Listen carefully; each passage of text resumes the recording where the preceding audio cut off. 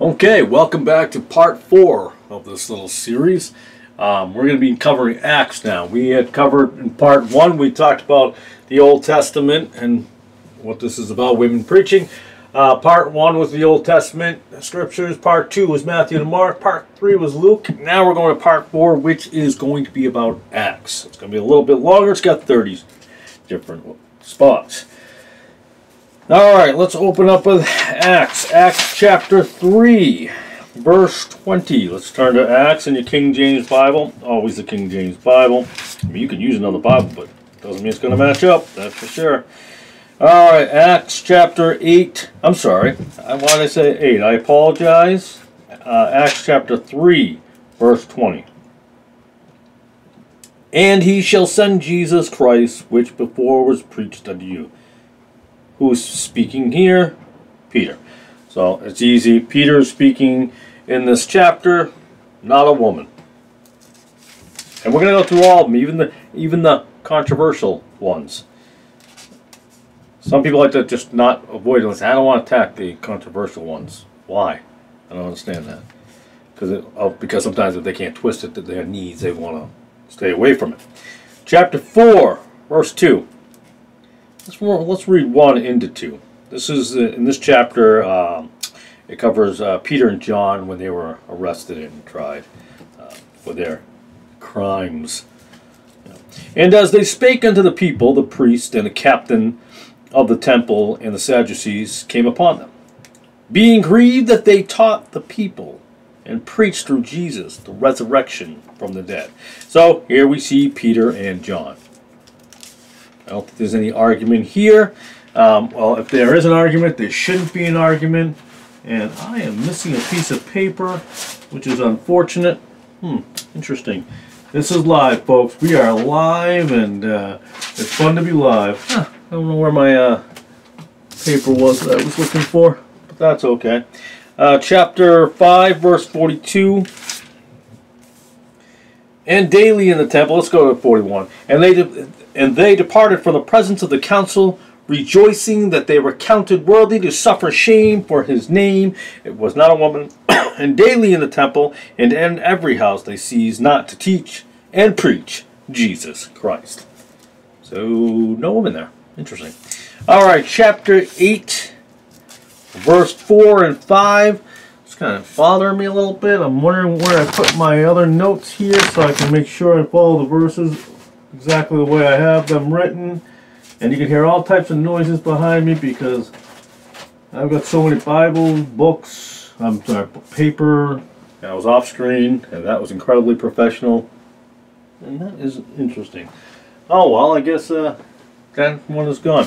All right, Acts chapter 8, verses 4 and 5. Ah, yes. This is where we can use to have women involved. All right. Therefore, they that are scattered abroad went everywhere preaching the word. Then Philip went down to the city of Samaria and preached Christ unto them. Now, let's go to chapter 3 to set this up. As for Saul, he made havoc of the church, entering into every house and hailing men and women, committed them to prison.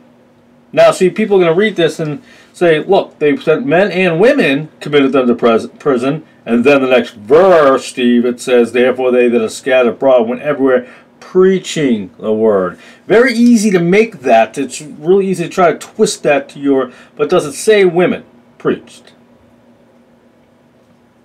Nowhere does it say women preach. It talks about imprisonment. You can tell people, hey, what happened to you? He goes, yeah, they came in, they were coming after us, and because of our belief in Jesus and stuff. It's not preaching. You can call it evangelizing almost, but it's not preaching. Don't try to make something happen that ain't happening. All right, Acts chapter, I'll put that there. Acts chapter 12, 8, verse 12. All right, verse 12. But when they believed Philip preaching the things concerning the kingdom of God in the name of Jesus Christ, they were baptized, both men and women. Not both men and women were preaching. Both men and women were baptized, not preaching. Verse 25, same chapter.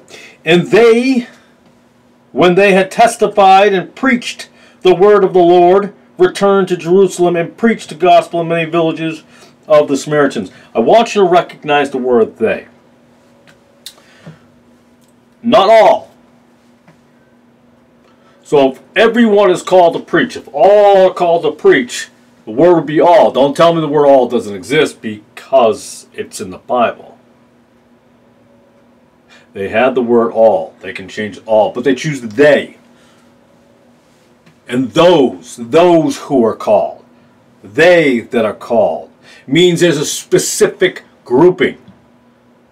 Not everyone is called to preach. Please understand the grammar here, the grammatical text, or how this works. You don't, listen, I dropped out of high school, I quit high school, went and got my GED, then was going to go to college for a brief time, didn't want to do that either. I was quite the rambunctious young man. So it's not that I don't have this 4-year college degree in philosophy of theology, and anybody's using, by the way, that also is a deep-rooted theological discussion and the philosophy of this women teaching thing, and women preaching. That's the roots of that is from that. So if you're into women preachers and you claim that all women are to preach, then you have to now admit the fact that you're into philosophy, and that's a belief that you have in theology. Sorry, that's just the way it is. I'm not telling you because I want to tell you. It's just the way it is. It's fact. Alright, so where were we? Verse 25. Did we read verse 25? Yes, we did. And they. I want to talk about and they. You don't even need a group of names. They does not mean all. That disproves in itself the all are called to preach. No, they. I know I keep saying it, but you have to understand it. Chapter 9, verse 20. 9, verse 20. It's still in Acts. And straightway he preached Christ in the synagogues, that he is the Son of God. This is when Saul was called to the Gentiles. So understand the context. So we're talking about Saul and Ananias and anyways. Yes. All right. Verse 40. I believe verse 40 is Philip. 40. But Peter put them all forth and kneeled down and prayed, and turning him to the body said, Tabitha, arise. And she opened her eyes, and when she saw Peter, she sat up. Why did I think this was... Oh, I'm sorry. I apologize. We weren't in 40. I do apologize for that. We're still in 9, but verse 27. But Barnabas took him and brought him to the apostles and declared unto them how he had seen the Lord in the way. And we talk about Saul here. And that he had spoken to him and how he had preached boldly at Damascus in the name of Jesus. Paul, not a woman. All right, let's go to Acts chapter 10. Acts chapter 10, excuse me, 36 and 37. All right, Peter, okay, where am I? The word which God sent unto the children of Israel, preaching peace by Jesus Christ. He is Lord of all. Excuse me. This is when Peter had his vision, this whole particular chapter here. So not a woman. This is just Peter speaking. All right, verse 42, same chapter. And he commanded us to preach unto the people, and to testify that it is he which was ordained of God to be the judge of quick and dead. So that is Peter speaking about the responsibilities and duties of the 12 there, or 11 rather, until the 12th. Where are we now? Well, I've been going through so much scripture tonight. I'm losing place where I was. Chapter 11, verse 19. Oh, this is when they were in Antioch. Okay. Now they which were scattered abroad upon the persecution that arose about Stephen traveled as far as Phoenix, Cyprus, and Antioch, preaching the word to none but unto the Jews only. No mention of women here, so we can move forward from that. I don't think this is controversial. Maybe someone will. Some of them were men of Cyprus and Cyrene, which, when they were come to Antioch, spake unto the Grecians, preaching the Lord Jesus. They didn't say because some of them were men and some of them were women, because God's not the author of confusion, so if there's women, he would say women. There's no women, clearly. I don't know why that's a controversial verse, but some say it is. I don't know why. Acts chapter 13, verse 5. And when they were at Salamis, they preached the word of God in the synagogues of the Jews, and they had also John to their minister. This is when Paul and Barnabas went to Cyprus. I believe they're talking. Oh, no, that's a different one. But that's, yeah, they're Barnabas and Paul when they went there. I think the next one I wanted to cover was about John the Baptist. Where are we here? Chapter 13, verse 24. Yes, when John had first preached before his coming the baptism of repentance to all the people of Israel. Again, no controversy here. Men, man, no women. Verse 38. Be it known, I know some of you have already watched all the parts up to this point, part 1, part 2, part 3, we're in part 4 now, and like, yeah, we're kind of getting it. And I'm glad you do. I'm glad you completely understand and you're reading the scriptures with me here, and I'm hoping you're reading them with me. And if you're not, you might be listening onto the podcast on Spotify. That's fine too. And when you get home, please, I implore you to fact check me. Go read to make sure I read you every single word in the King James Bible. Not the ESV, NIV, or any of the rest. From the King James Bible. That's where I would have to agree with Brian. Read. Don't just listen. Again, when you get home, if you're out, then yes, double check. All right, verse 38. Be it known unto you, therefore, men and brethren, that through this man is preached unto you the forgiveness of sins. Brethren. All right, so let's talk about brethren for 1 second here. This is not a unisex word. This is not a gender-neutral word. This is not some equality word or equity and diversity in the world we got going on. No, sorry about all that, but no, that's not what brethren means. It means brothers. You can't call a woman your brother. It goes, I've heard people refer to women and men as brethren. Okay, well, they're wrong.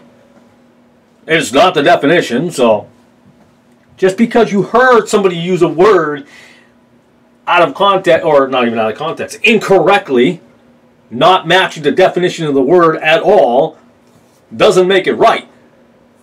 Understand the definition of the word. Alright, we are now going to go to verse 42. And when the Jews were gone out of the synagogue, the Gentiles besought that these words might be preached to them the next Sabbath. Again, women, not men. Very simple to understand. Alright, chapter 14, verse 7. See, it's really easy to go through all these scriptures and debunk this whole theory of women are called to preach. Understand verbiage. They, them, he, men, brethren, man, disciples. Pretty simple. And I get it because there are people who want to. There's this desire to do so. And it's not a negative thing that you want to. As a woman and a husband, you should be biblically founded before you make these decisions, obviously. But it's a natural desire to have the zeal. And I'm not knocking that part. I mean, I'm glad that you're fired up. And that you want to, you want to go spread the word. But once you read the Bible and understand the duties of a woman and the duties of a man, you know that you can't. Because you're not called to. God didn't call you to do so. The woman is the weaker vessel. The Bible says so. What about Phoebe? I mean, not Phoebe. Who was I thinking of?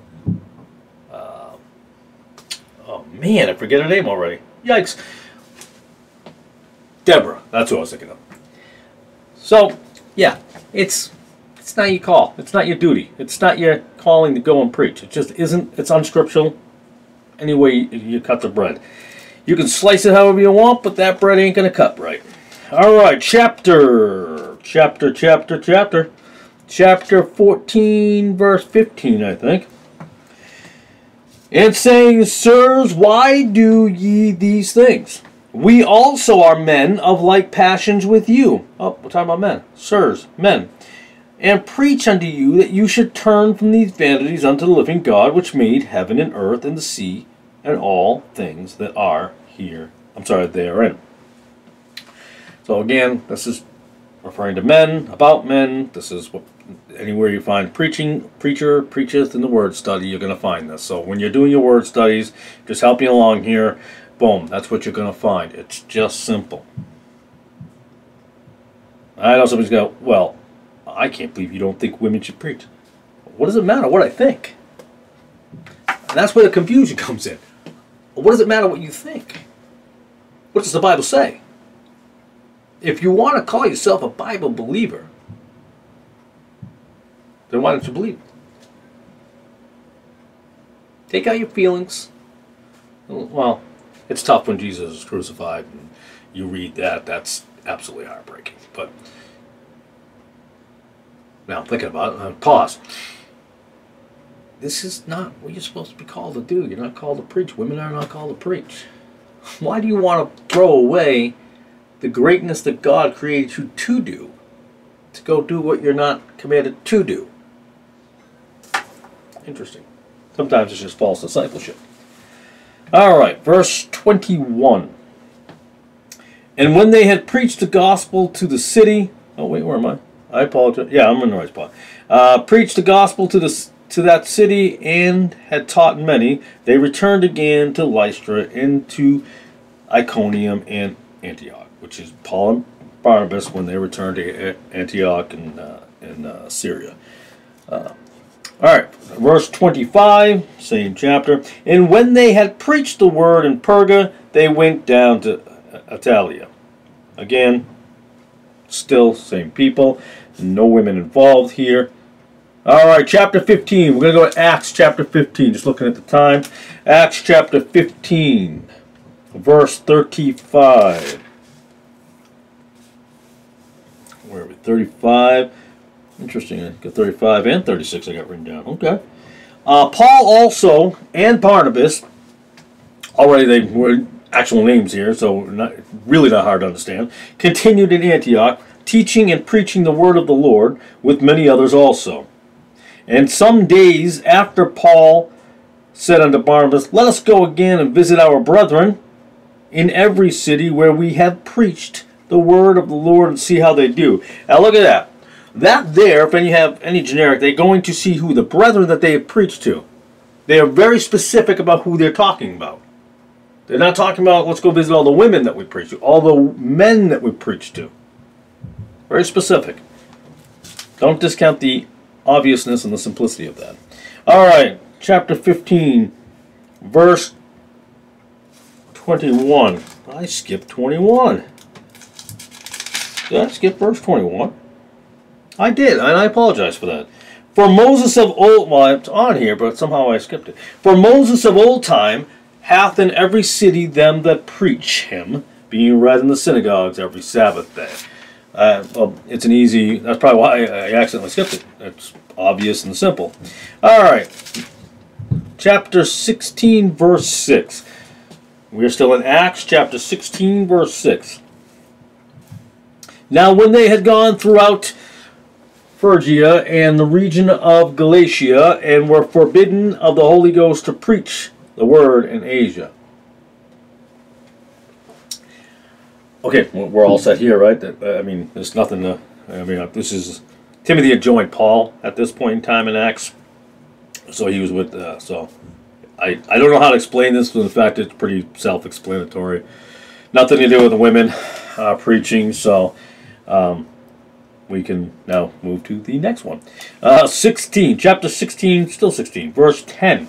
And after he had seen the vision, immediately we endeavored to go into Macedonia, assuredly gathering that the Lord had called us for to preach the gospel unto them. Not all, but to them. Alright, which were men.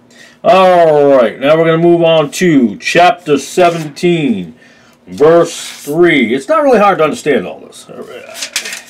I know that we wanted to say something that makes it easier to do certain things that we want to do instead of what we're called to do.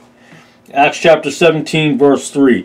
Opening and alleging that Christ must needs have suffered and risen again from the dead, and that this Jesus, whom I preach unto you, is Christ. Who is this? This is Paul. This is when Paul is preaching in Thessalonica. So that's an easy one. We're going to go to chapter 17, verse 13. And, oh, there we go. But when the Jews of Thessalonica had knowledge that the word of God was preached of Paul at Berea, they came thither also and stirred up the people. And immediately the brethren, so we have brethren, men, brothers, sent away Paul to go, as it were, to the sea. But Silas and Timotheus abode there still. So he is preaching in Berea at this time frame. We're going to next look at, I think we're going to go to Athens, aren't we? Chapter 17, verse 18. Then certain philosophers of the Epicureans and of the Stoics encountered him, and some said, What will this babbler say? Others some, He seemeth to be a setter forth of strange gods, because he preached unto them Jesus and the resurrection. This is when Paul was in Athens, preaching in Athens, so that's an easy one. Alright. See how easy this is to go through? Don't let men take something, I've said this repeatedly, and add it to things so they can make it sound good. Women, you have a beautiful gift. God has given you a beautiful. I'm not talking about gifts and callings at this point. I'm talking about the ability to bear children. I can't bear children. He gave you that ability. I don't stay home and raise my children. That's women. Women can do that. Women, that biblically speaking, that's what women are supposed to do. I'm not saying all women can or do, or we're not talking about circumstances and all that stuff. I'm not talking about that. I'm just talking biblically speaking what God has called women to do. And again, with those who are doing it, as a man, thank you for what you do. As a husband and a father, thank you for all wives and mothers out there who do what the Bible has called them to do and not what they were not called to do. Alright, now we're going to go into, I think we're in chapter 20, verse 7. We're going to go verse 7. Okay. And upon the first day of the week, when the disciples came together to break bread, Paul preached unto them, ready to depart on the morrow, and continued his speech until midnight. So Paul's in Troas at this point, so that was a pretty simple one to deal with. Alright, now we go to Acts chapter 20. We are already in Acts chapter 20. Verse 25. And now behold, I know that ye all, among whom I have gone preaching the kingdom of God, shall see my face no more. Who's this? Oh, Paul. Okay, so that was an easy one again. It's amazing. Alright, chapter 28. Let me look at the time here. Not bad, not bad. Chapter 28. Somebody will say, see this guy, oh, he doesn't go in depth. He's trying to hurry up and hurry up and make these videos. He's more concerned about the speed than the accuracy. Well, what accuracy? I just read you word by word every single scripture. I couldn't have been more accurate. And the speed, yes, I'm trying to get through them quickly so people don't have to spend all night watching a video, because people have families. People have studying. People have other things to do. I understand that. So that's why I broke it up into these sections, so it's easier to get to watch them as when time permits. And I do hope that time does permit. Chapter 28, verse 31. 31. Preaching the kingdom of God, and teaching those things which concern the Lord Jesus Christ, with all confidence, no man forbidding him. What's going on here? Paul is in Rome at this point. By the way, Paul, not Peter, the false pope, because he wasn't pope. Paul was in Rome. But anyways, that's another whole video one day. We'll get to that. Although I think people have covered that pretty well actually over the years. I mean, maybe I'll cover it at some point in time. All right, so we have now. Let's put the check mark if you're watching. We are what? 1, 2, 3. We have now finished part 4 of this series in Acts. Again, what have we found so far? Well, exactly what we knew we would find. That not all were commanded to preach. Not all are called to preach. Because if you want to use the word all, understand the definition of all.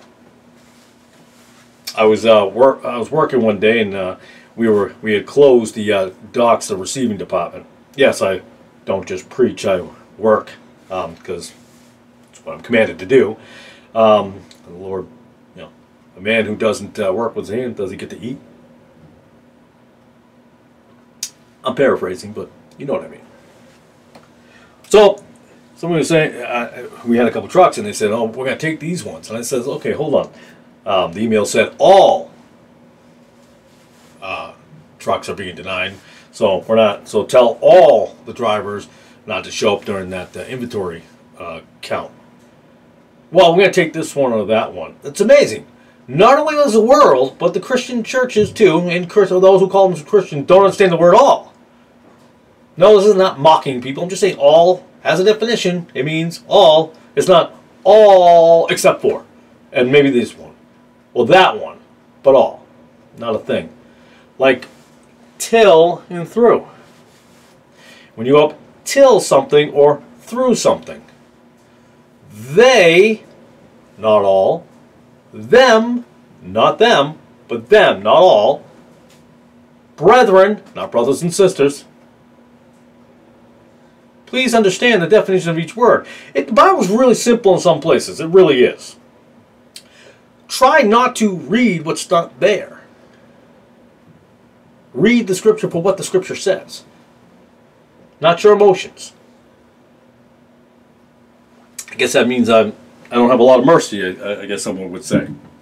Thank you for allowing me to drink as I talk. And water, of course. I appreciate that. Dry throat. Well, for speaking. Alright, so that's the end of part 4. Thank you for watching, as always. I thank you for watching part 1, part 2, part 3, well, this will be part 4. Thank you. I couldn't put into words how important it is for us to understand these things. You would think by now that it'd be a clear understanding, at least in the professing Christian world, the difference between man and woman, but clearly not all the time.